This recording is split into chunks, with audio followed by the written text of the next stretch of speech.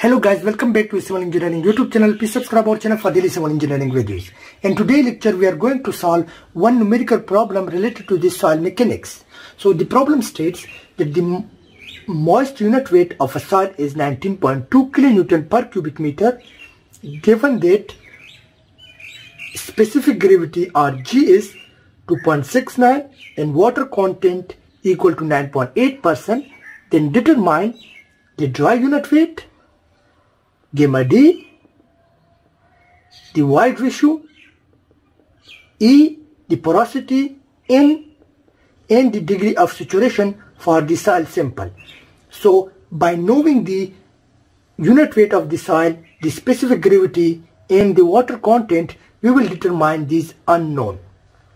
So we know that the given information or the given data given to us in this problem are the unit weight of the soil, which is 19.2 kilonewton per cubic meter, the specific gravity, which is 2.69, and it has no unit because it is a unitless, because it is the ratio of the two densities. The specific gravity is equal to the density of the material divided by density of water, so it will cancel each other, so it has no unit, so it is only 2.69 value.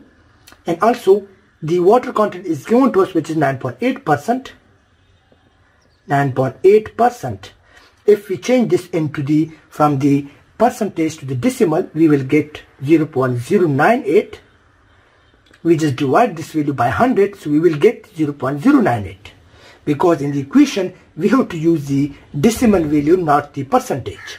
Now, we have to find the dry unit weight. So the A is the dry unit weight, or the gamma D. Now we have to look into the soil mechanics basic equation, and one of the basic equation of the soil mechanics is that the gamma D, or the dry density, is equal to the unit weight of the soil dividing by 1 plus W, or 1 plus water content. Now gamma is the unit weight of the soil, which is 19.2 is given to us. 1 plus W is 0.098.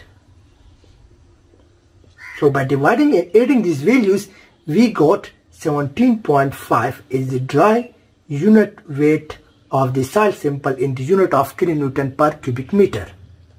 So now to find out the B, which is the void ratio, so we have to look into the soil mechanics basic equations. One of the equation for the dry density is given to us, which is gamma D is equal to the Ga specific gravity into gamma W, density of the water, 1 plus E.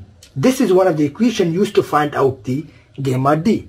But here in this case, we have gamma D known to us, which is 17.5. Specific gravity of the soil is known to us, which is 2.69.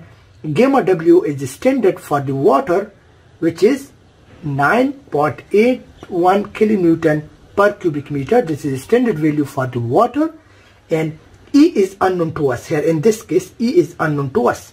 So we can solve this equation for E. How? So I will shift this 1 plus E into the left side and shifting this RD into the right side. So I will get 1 plus E equal to the Gs gamma W into gamma D. I just shift this value into the left side and the gamma D into the right side. Now I want to find E, so I will shift this 1 into the right side. So E will become Gs into gamma W divided by gamma D plus, sorry, it will become minus 1. Here it is plus, so it will become minus. Now all the values are known to us. Gamma Gs is 2.69. Gamma W is 9.81, which is standard for the water, divided by gamma D, which we found out before, 17.5 minus 1. By calculating this value, we got here E equal to 0.51. So this is the void ratio for the soil sample. Now the porosity, C is the porosity which is unknown to us. We can find the porosity by the simple relation between the porosity and void ratio. At void ratio, the porosity is equal to the E into 1 plus E. This is the basic equation between the E and the N. So E is known to us, which is 0.51 dividing by 1 plus E. So by solving this, we get the porosity equal to the 0.338.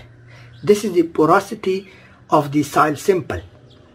Now the D is the degree of saturation for the soil sample. So we can also look into some of the basic equation, which is S degree of saturation is equal to the W into GS dividing by E, multiplying it with the 100%.